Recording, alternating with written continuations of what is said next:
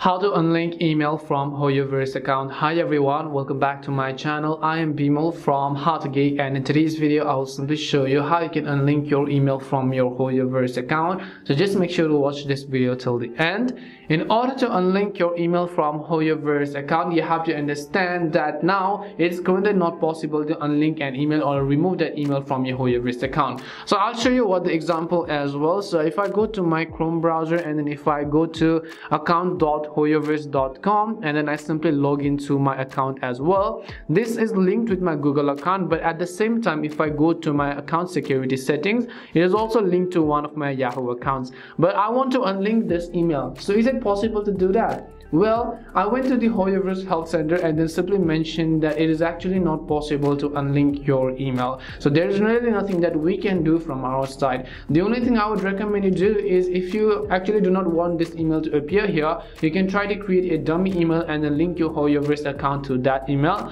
Only then will you be able to unlink that email from your HoYoverse account. But currently it is not possible, or else you have to simply try to delete your whole HoYoverse account by tapping on the requesting account deletion from the bottom of the screen. But as I mentioned, and I went to the search page as well, but they simply told that it is currently not possible. Hopefully they might update this in the future, because of course many of us might not have access to our email address, and if we want to change it also, then we have to actually verify with the current email address. So how in the world would we do that if we do not have access to our current email address as well? So this is something that HoYoverse should really think about. Hopefully they will update in the future, but until then, thank you for watching and see you in our next video.